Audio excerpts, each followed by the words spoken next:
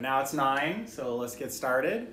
So Tea Science Tuesday, number 2 is happening. We're talking about aftertaste. And specifically I picked this topic because of this concept in the tea world or tea tasting world called hui gan. And hui gan is literally means returning sweetness. I've also heard people use the term hui tian, which tian is another word for sweet. I think tian is more like literally sweet is used for when you're just talking about like the taste of sugar. And I'm not sure really what the difference between those two is. I'm not a native Mandarin speaker or even like a good Mandarin speaker at all. So I don't actually know the difference between those words, but that's the kind of term that's the term we're talking about today, or what I want to kind of focus on. And what it is it's this sweet taste after you swallow the tea that sometimes lingers for a very long time, for hours after you've been drinking some tea. And usually it's something that you hear talked about with raw pu'er tea, but I've tasted it in really good green teas as also. Hello, the god of tea. Whoa, that's a cool username. Yeah, all hail the god of tea. So I was really confused about hui gan for a long time, about this sweet aftertaste. When I started at grad school at Tufts, I was there to work on this tea project, and we had a tasting panel, and we were getting trained to taste tea. And one of the things we were supposed to rate in the tea was this aftertaste, this hui gan, this sweet aftertaste.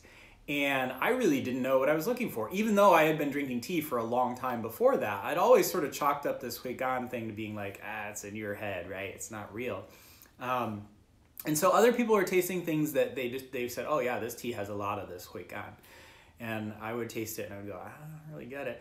And I sort of convinced myself that what it was, yeah, we're talking about hui gan. And feel free to chime in if you have different ideas than me.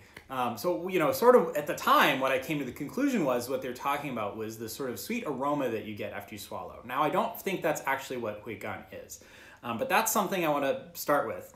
So that idea of when you swallow something, so you can try this if you're drinking tea, you can, oops, I gotta pour my tea here. You can smell your tea and then take a sip and then swallow, and then sort of as you release that swallow, think about concentrate on the aromas that you're getting. And you sort of breathe out after you swallow. So that is what's called that aroma that you get after you swallow. Yeah, I'd agree. I'd say that aftertaste is not aroma, but this is where my brain was when I started grad school. So that breathing out and that smell you get, that's called retronasal olfaction. So the way you normally smell, the regular way, through the front of your nose, is orthonasal olfaction. Ortho is like straight. It's the straightest route, right? It's right through the front of the nose, and retronasal is from the back. So I printed out some visuals here.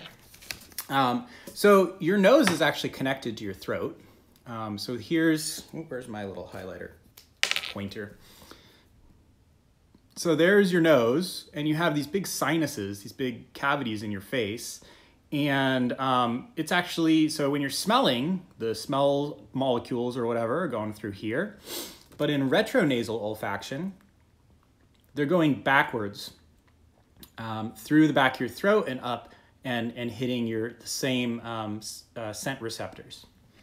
And what's really cool about that is there are certain aroma compounds that actually smell different depending on whether you've smelled them orthonasally or retronasally. So when I take a sip of certain teas, especially raw pu'ers, and I swallow and I breathe out, often I get this sort of honey aroma, honey fragrance. And so at the time, I thought that's what everyone was talking about when they were talking about hui gan. That's not it though. So hui gan is an actual taste. So this sweet aftertaste is actually a lingering sweetness that you get. I usually sort of sense it on kind of the back of my tongue, on the sides. Sort of taste it when it's like a fleeting thing. It's like, oh, there, I got a little bit of it, right? And it's just sort of like, I feel like it's when you salivate a little bit, you taste it. When you swallow, you taste it a little bit, and it's like hard to pinpoint, and it's kind of barely there sometimes. I've heard other people say that they taste it like on their teeth or something after they've been drinking tea for a long time. Hi, Bang Tea Company, welcome. We're talking about aftertaste in tea, specifically the sweet aftertaste that you get from green teas and pours. So yeah, it's an actual sweet aftertaste. And let's see, what was I going to say about that? Well, I can just jump into, I had a bunch of things to say about aftertaste. But maybe I'll just jump into some of the science stuff that I learned about it. And so the reason I picked this topic really is because of this paper, which I will, if you're watching it on YouTube later, I'll put a link to it in the description. Sorry, it's behind a paywall. Don't pay for it. Never pay for academic papers. The authors don't get any of that money. Just, if you have trouble finding it, just DM me and I'll help you figure out how to get it. But this paper is called Improving the Sweet Aftertaste of Green Tea Infusion with Tannase. So what is Tannase? Tannase is an enzyme. Enzymes they help chemical reactions along. And this particular enzyme is responsible for chopping a bit off of some of the catechins in tea. So I just said a bunch of science words. Catechins are this group of chemicals in tea that are the antioxidants, basically, that we talk about. When we talk about, oh, this tea has a lot of antioxidants, you're talking about catechins for the most part. EGCG is one that you maybe have heard of. That's an acronym for epigallocatechin gallate. And they are pretty complex molecules. Last time I built like a molecule of caffeine to show you. I don't have enough parts to build the catechins, but they all kind of have a similar structure. They have these rings. So this is kind of the most basic form here. That is catechin. And then as you sort of add bits to it, so this one has like an extra OH group compared to this one, we get more complicated molecules. And then over here on the other side, these are all the ones where their names end in gallate. And that's this bit, which I will circle here. I don't have I need a whiteboard. Ooh, that's what I need. So that's the gallate group. And all of these have that gallate. So EGCG has at the end of it, let's see, which one's EGCG? That's this very last one here. EGCG has this gallate group. ECG has a gallate group, and GCG has a gallate group. And so Tannase, that enzyme in this paper, it chops that gallate group off. And that improves the sweet aftertaste, which is really cool. Why does it do that? So it turns out catechins all have really different flavors or tastes depending on which catechin it is.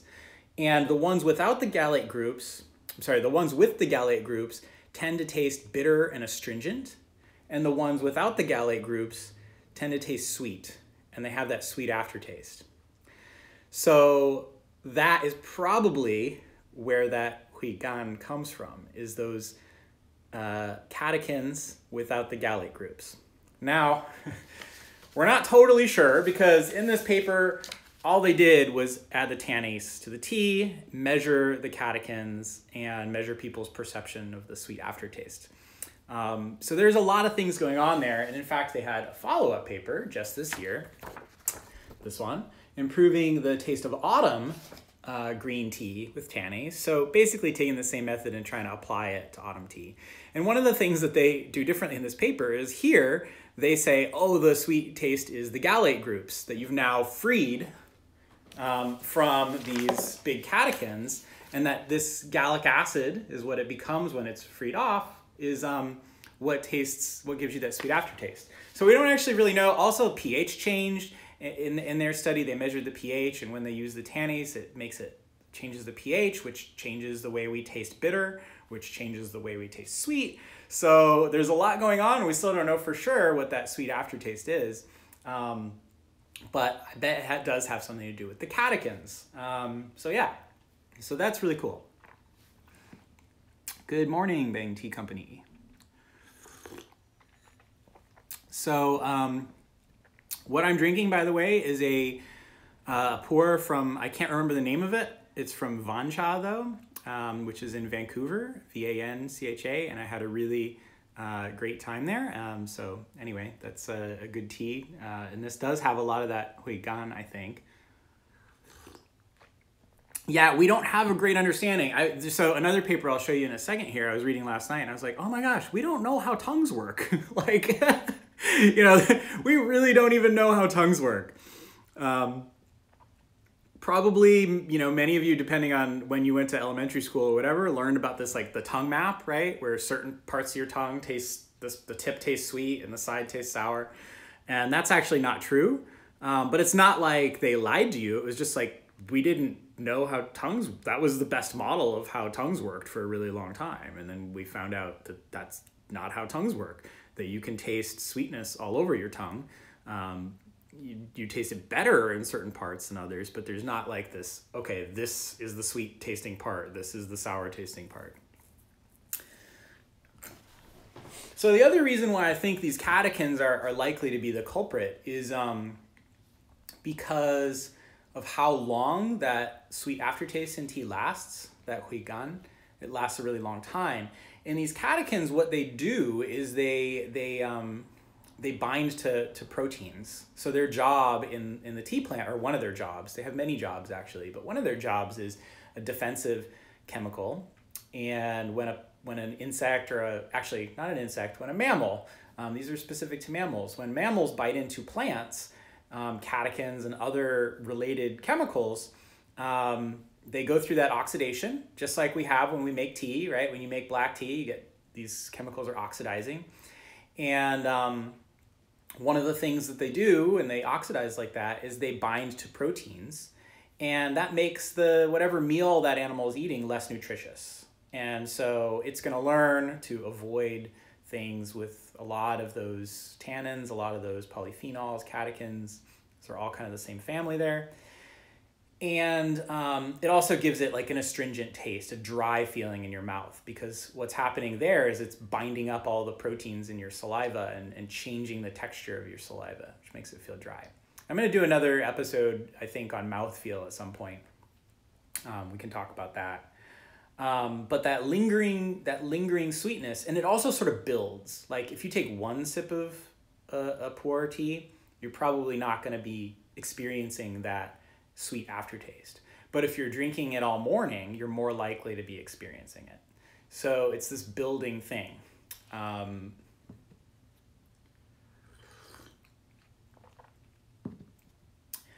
So the other interesting thing about this sweet aftertaste, which by the way, aftertaste, I could be wrong, but I don't know much about wine, but I think that in wine terms, what we're talking about here is finish. I'm not sure if those are exactly the same thing. Finish may include things besides just like basic tastes, like sweet, sour, salty, bitter, umami. It might be also including aromas and things like that retronasal olfaction I talked about. I don't actually know. I don't drink much wine. I don't know much about wine. But this sweet aftertaste in tea, what was I saying? It's likely due to the catechins. Anyways, that's my best guess so far. I think that's the best we know. So the other thing, what time is it?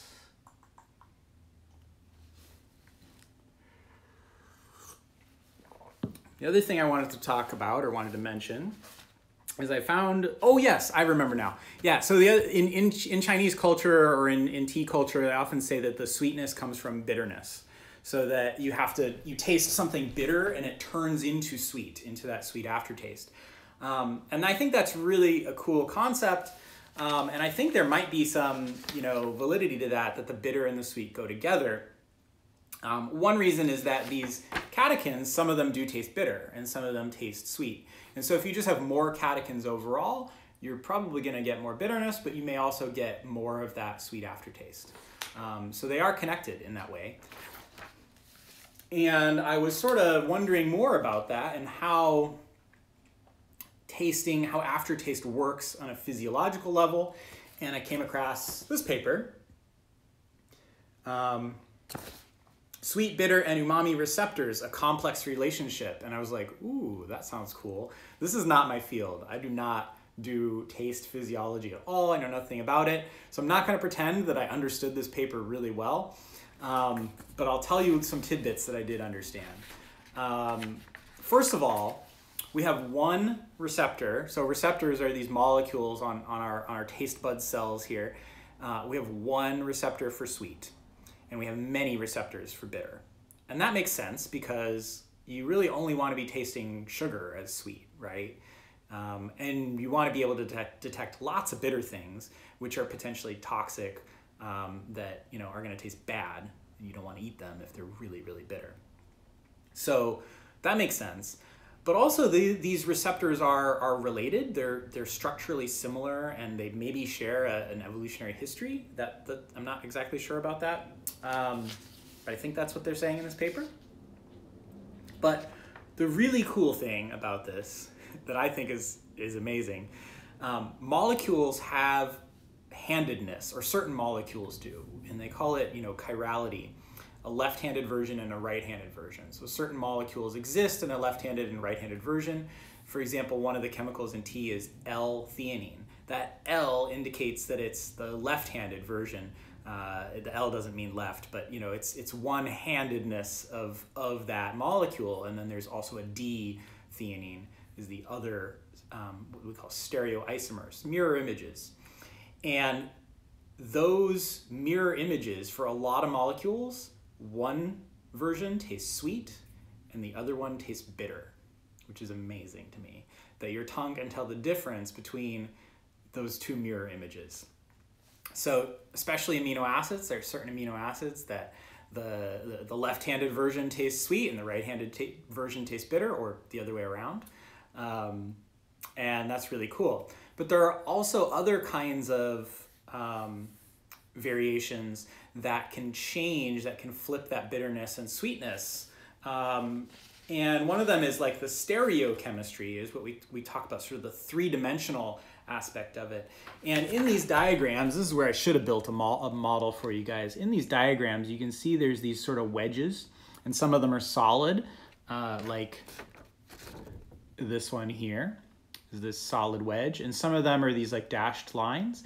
So this is actually indicating that this piece of the molecule is actually coming out towards you, and this piece of the molecule is actually going back. So the difference between these two, this catechin and this epicatechin, is just the direction that this piece is going. It's going backwards, the same direction as this OH. Here it's going forwards, which is the opposite direction of this OH.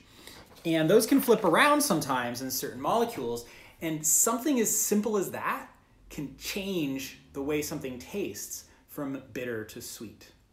So that's really cool. And the other really cool thing that I learned from this is that sometimes the concentration matters. So something in large concentrations might taste bitter, but when it's really dilute, it might taste sweet.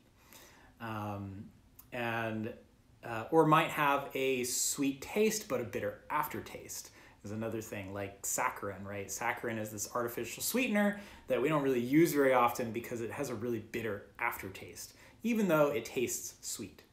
So these sweet and bitter taste receptors they're different. They're different receptors, but they're related, they're connected. And also we have molecules that can sort of flip and taste both ways. So this may also help explain in the future, and again, like I don't do tongue science, I do tea science, but this may in the future sort of explain better where we get that sweet aftertaste from, that's in tea, that bitterness turning to sweetness. It may have something to do with the different versions of those molecules, we call them isomers, and whether they're that piece is flipping forwards or it's flipping back may change the way that we perceive the taste. So, most intriguing, Eric T. Sleuth says, most intriguing, I never knew that high school chemistry is Bullock's direction thing. Yeah, there's this is why I love talking about tea, is because I think that there's so many different aspects of science that you can talk about using tea, and it's a lot more interesting when you have like some point of reference to think about, instead of just, here's molecules, memorize them, kind of thing. So, so yeah, I think you know, again, I don't fully understand the paper about the tongue stuff, but I think it's really cool to learn more about that. One thing that you might notice if you ever travel to China and drink tea there, or know things about Chinese cuisine, is that aftertaste is valued a lot more, I think, than in American culture. So that's something that I found really interesting doing my research in China during the summers. In the Western world, we often don't think about aftertaste, or we often design foods specifically to not have aftertaste. So a lot of snack foods and stuff in America are actually designed to not have an aftertaste, so you keep eating more. But in China, you'll see a lot more of an emphasis on aftertaste and also on mouthfeel, which again, I might talk about in a separate episode. And so like the ideal green tea in China is something that may not be the ideal green tea to Americans. A good green tea in China is often something that has very little flavor, very little taste, but has a lasting aftertaste and has a really good mouthfeel. Feels nice and silky and smooth in your mouth. And you could take that same tea and give it to, you know, a group of Americans, and they would probably say, you know, this doesn't really taste like much. Even people that are into tea, you know, even people that are trained tasters, not just random people off the street, you would get these cultural differences. And so I think one of the reasons that this concept of hui gan, this returning sweetness, which now I can definitely taste as a sweet taste, a literal taste on the back of my tongue. Fleeting, occasional, but I can taste it.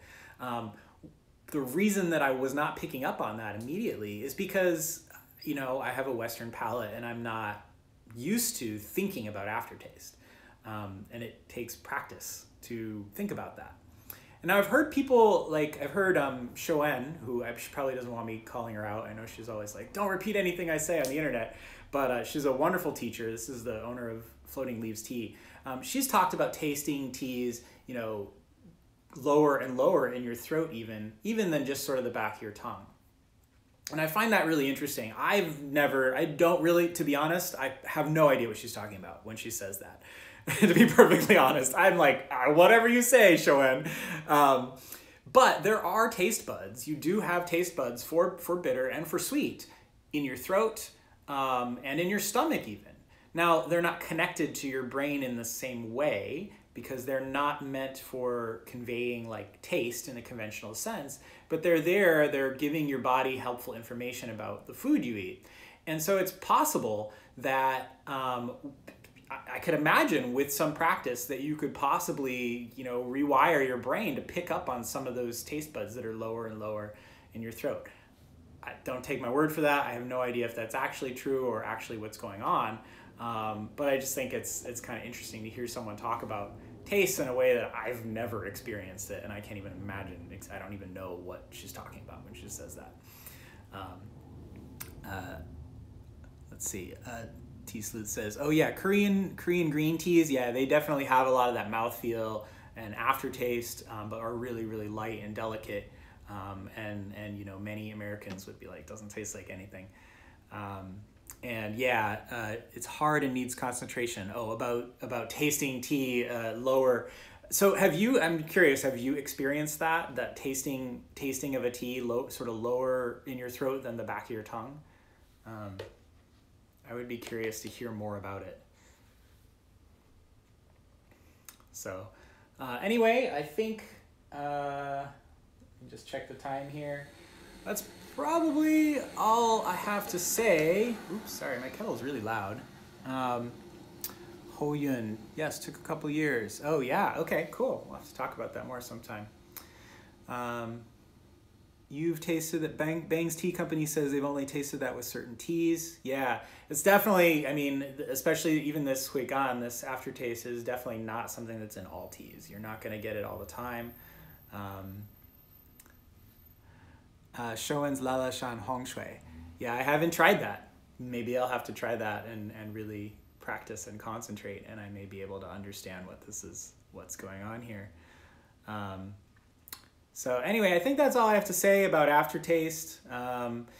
And next week, anybody remember what the topic is next week? I should have it up, but I don't remember. I'm sorry. Check my website, ericarscott.com. There's a blog post, and there's a little blog tab. You can click on it and get the syllabus for the class. And I'm still thinking about possibly changing the time. I got to work it out with my wife and see how it's going to work and all that.